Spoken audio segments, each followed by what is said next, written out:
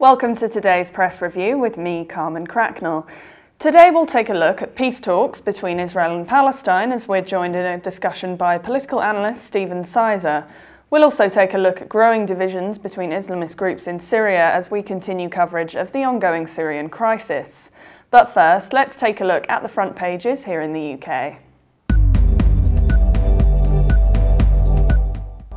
The Guardian leads its front page, reporting on the Old Bailey convicting Michael Adebolajo and Michael Adebowale of murdering Fusilier Lee Rigby in the Woolwich attack, as it focuses on the dignified conduct of the victim's family.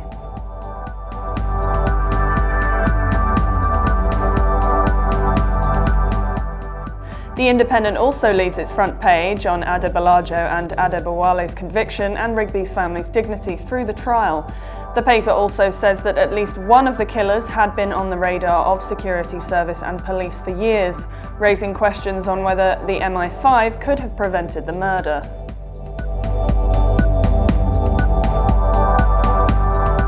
The Daily Telegraph leads its front page reporting on late-breaking news from London's West End, where more than 80 theatregoers were injured by the collapse of part of the ceiling at the Apollo Theatre.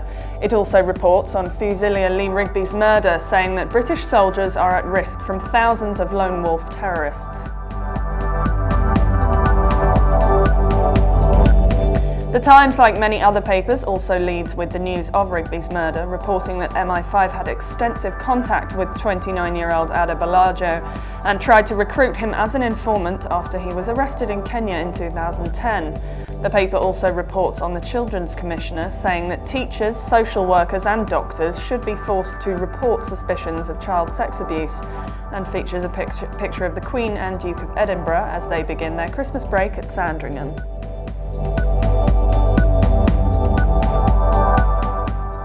Now let's take a look at the top stories in the Middle East.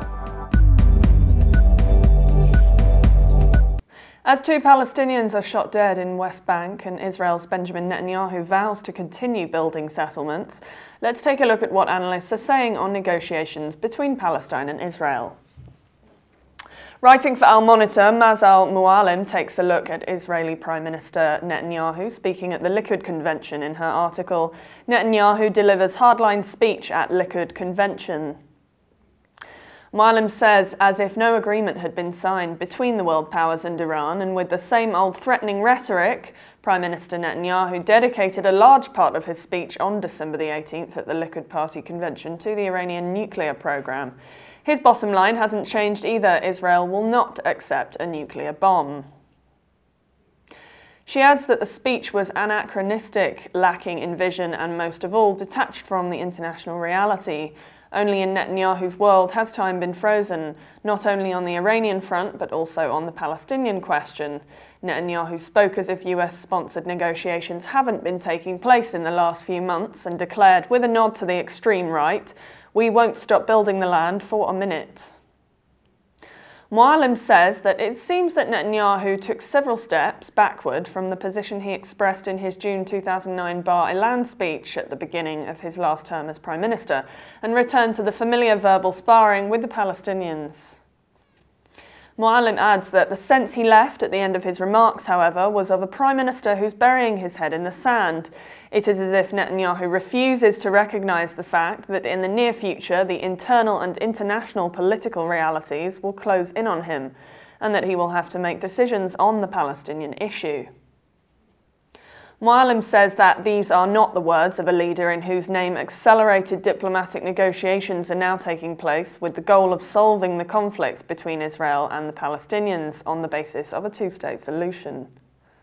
There was not a trace of an effort in his speech to prepare the hearts and minds of the Israeli public for a historic agreement with the Palestinians.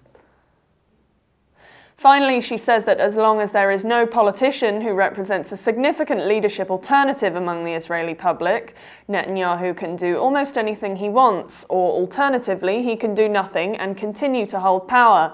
In other words, this week too, there are no reasons or signs to think that Netanyahu is headed towards a historic decision. Joshua Mitnick writes for the Wall Street Journal, focusing on longtime lead Palestinian negotiator Saeb Erekat in his article, "Palestinian Negotiator Lays Out View on Israel Talks." Mitnick says that Erekat is knee-deep in Israeli-Palestinian peace talks despite tendering his resignation to President Mahmoud Abbas in October over Israeli settlement announcements, a gesture repeated several times over the 20 years of talks but never fully acted on. Mr. Abbas has declined to accept his resignation. Mitnick notes that answering speculation that there hasn't been enough progress in the 4 months left before a deadline for a deal and that the best the sides could hope for is a partial interim agreement, Erekat said a breakthrough on permanent agreement is still very doable by the deadline. However, it will take 6 to 12 months after that to fully complete negotiations. Mitnick adds that he said negotiators are seeking a broad framework deal that would outline basic compromises on borders, settlements, Jerusalem, refugees and security arrangements in the West Bank. Filling in the nitty-gritty for a full-fledged peace treaty would require more time. A key point that Mitnick notes is that Erekat signalled publicly for the first time that Palestinians will accept some presence of Israeli soldiers on the West Bank border with Jordan, and suggested that a gradual withdrawal would be acceptable, like Israel's exit from the Sinai Peninsula 2 years after a peace treaty with Egypt. It's a significant statement because until now Palestinians reject the idea that Israeli soldiers will remain behind after a deal. However, Mitnick also highlights that although Erekat thinks peace is still possible, he said that the current Israeli policy to expand settlements is destroying those prospects. Israeli Prime Minister Benjamin Netanyahu, however, argues that it's not settlements that are the obstacle to peace, but rather the Palestinian refusal to recognise Israel as the historic homeland of the Jewish people. To conclude, Mitnick says that though Mr. Erekat's resignation still stands, there's no indication that the Palestinian president is looking to fill the shoes of Aid, who says he's devoted his life to negotiations as the clock winds down on a deadline for a deal, even if his outlook is gloomy. Writing for The Global Research, Jonathan Cook takes a look at Kerry's involvement in the peace talks in his article Kerry's Framework Agreement, The West Bank, Modelled on Gaza, the Fiction of a Palestinian State. Cook says in recent days, US and European diplomats have been engaged in a frenzy of activity on the Israeli-Palestinian front before they settle down for the usual 2-week Christmas hibernation. He adds that a sense of urgency looms because Washington is supposed to unveil next month its so-called framework proposal for the creation of a Palestinian state in a last desperate effort to break the logjam in negotiations. For this reason, the outlines of the US vision of an agreement are finally coming into focus, and as many expected, the picture looks bleak for the Palestinians. Cook believes that John Kerry, US Secretary of State, who has invested much of his personal standing in a successful outcome, has grown increasingly forthright that an agreement hinges on satisfying Israel's security concerns, however inflated. Cook adds that the US Secretary of State is offering an Israeli security plan at the expense of meaningful Palestinian statehood, referring to the Jordan Valley. That is not entirely surprising, given that the plan was drafted by John Allen, a general formerly in command of US forces in Afghanistan, who has spent 6 months quietly liaising with Israeli counterparts. Cook says the new proposal should be a deal-breaker. The valley is a vital resource for the Palestinians, one they've been effectively stripped of for decades by Israel's exaggerated security needs. He adds that given the essential conflict between Israel's security requirements and the Palestinian demand for statehood, how does Kerry intend to proceed? Cook answers saying, that too is becoming clear. The task of making Israel and the Palestinians play ball is being subcontracted to the European Union.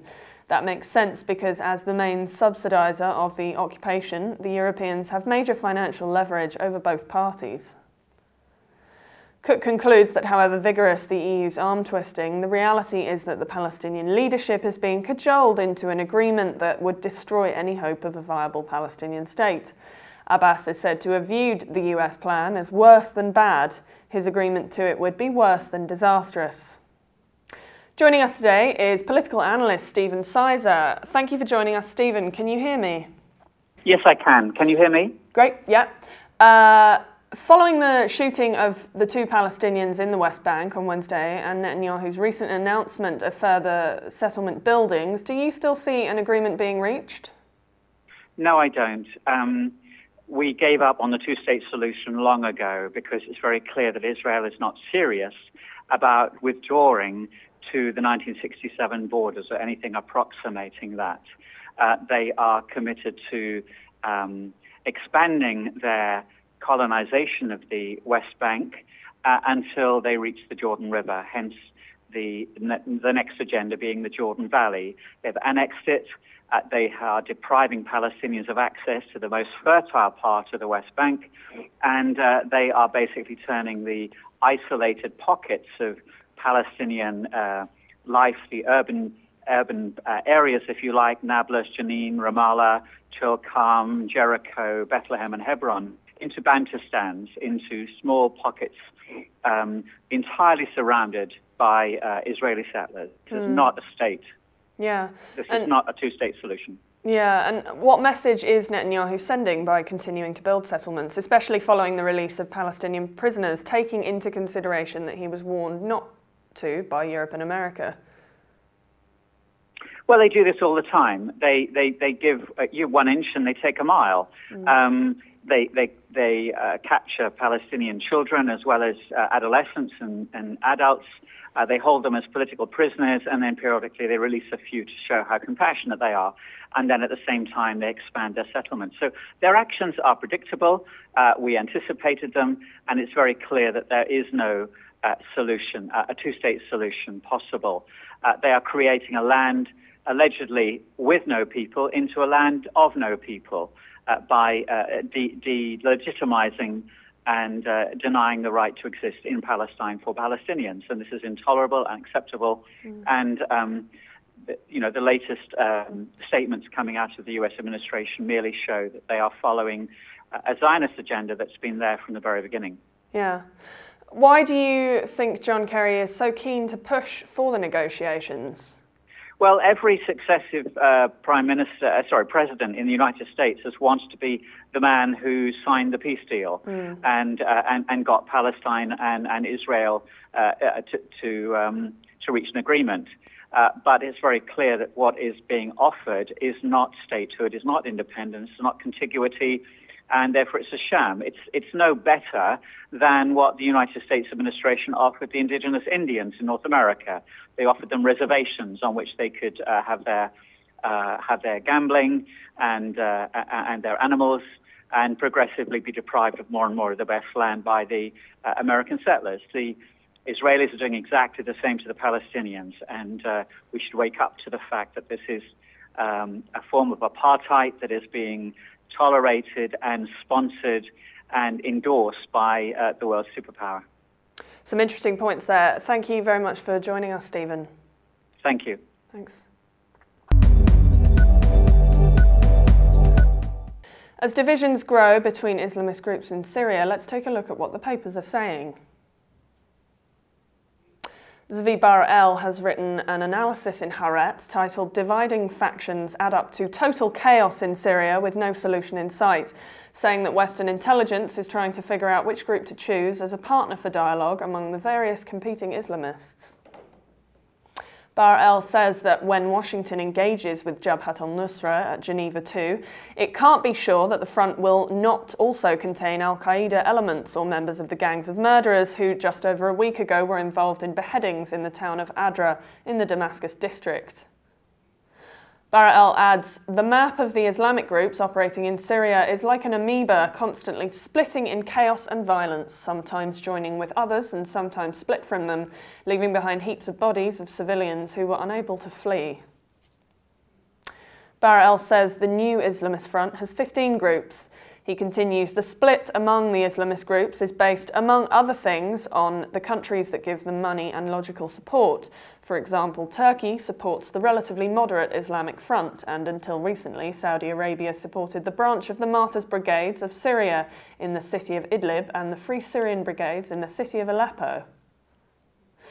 He adds, "But when Saudi Arabia realised that the brigades Qatar was supporting were more significant, the Saudis started stealing Qatar's brigades and supporting groups like the Islam Brigade in Ghouta near Damascus, which was attacked with chemical weapons a few months ago."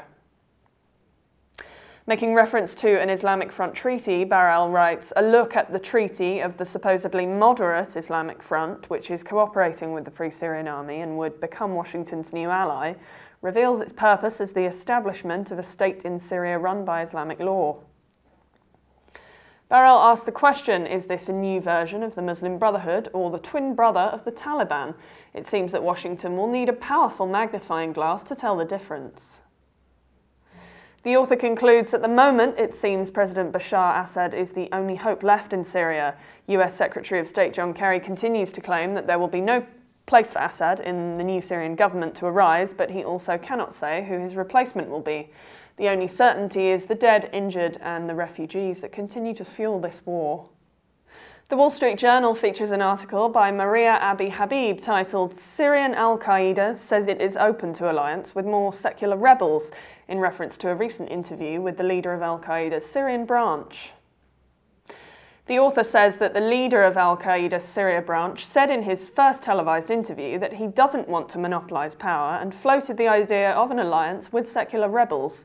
The head of the Nusra Front, Abu Mohammed al-Golani, insisted in the interview with Al Jazeera, aired on Thursday, that Syria must emerge from its civil war as a state based on Islamic law or Sharia. She adds the Nusra Front and ISIS are two of the most potent fighting forces among Syrian rebels, and they increasingly dominate the rebel side of the war at the expense of more secular Western-backed groups such as the Free Syrian Army. Nusra is better funded and trained than its secular counterparts. Last week, Islamist rebels drove the FSA out of its headquarters in northern Syria and took over warehouses storing US military aid. The author writes that the interview also suggested a growing split between Nusra and ISIS. Mr. al-Golani condemned those who go to the extreme and denounced non-devout Muslims as apostates, a concept embraced by many al-Qaeda followers.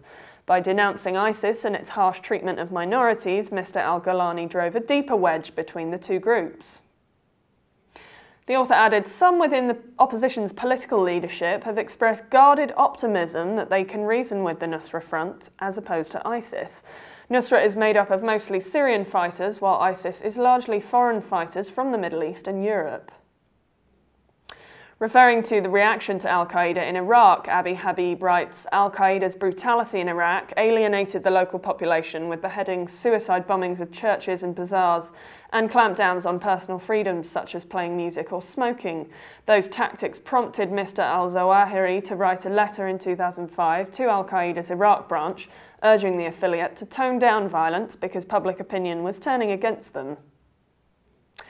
Al-Golani has rejected in advance the results of Geneva II and denounced the Western-backed Syrian National Coalition. He's quoted as saying, "We won't recognise any results that come out of the Geneva II conference, nor will the children or women of Syria. The SNC, which is attending the conference, is confined to newsrooms. In reality, they have no presence on the ground." The author concluded Assad's forces have made important tactical gains in recent months and are seen as more viable by the day, as opposed to the rebels who have succumbed to infighting. An article appears in Gulf News headlined, "Al-Nusra does not seek to rule Syria, chief says." Speaking of the al-Nusra Front leader, the article says al-Golani rarely gives public messages and had never appeared on a public forum until his interview with the pan-Arab news channel Al Jazeera, part of which were aired late on Wednesday. The article says Golani was filmed from behind, his face wrapped in a black scarf with only his hands visible. He proposed a legal council made up of Muslim clerics and thinkers who supported the Syrian uprising, even if they were outside the country. The al-Nusra Front pledged loyalty to al-Qaeda, which has in turn embraced the group as its franchise in Syria. The article says that the al-Nusra Front members have been seen executing Muslims they deem apostates or takfiris. Such tactics, as well as a growing intolerance of rival Syrian rebel groups and critical activists, have made local residents wary of Islamist forces in rebel-held northern Syria. But in the interview, Golani pledged to stop the takfiri phenomenon, saying, "We strongly condemn those who go to extremes in declaring takfir of individuals or a general group of people. We consider all Muslim societies to be Muslim, and we consider Syrian society in general to be Muslim. We reject those who say this society is an apostate one."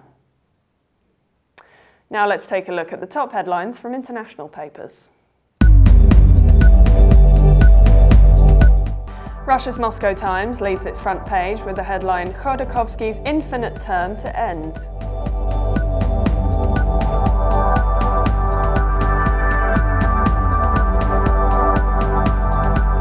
The International New York Times leads its front page with the headline, Bank deal will test goal of United Europe.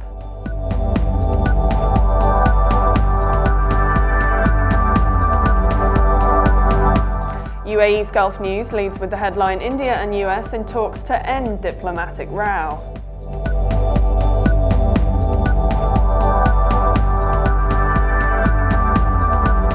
Finally, Jerusalem Post leads with the headline, Defying White House, Senators submit new Iran sanctions bill.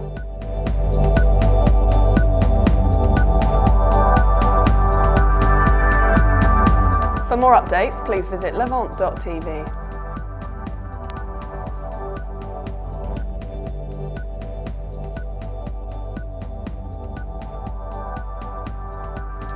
Goodbye for today.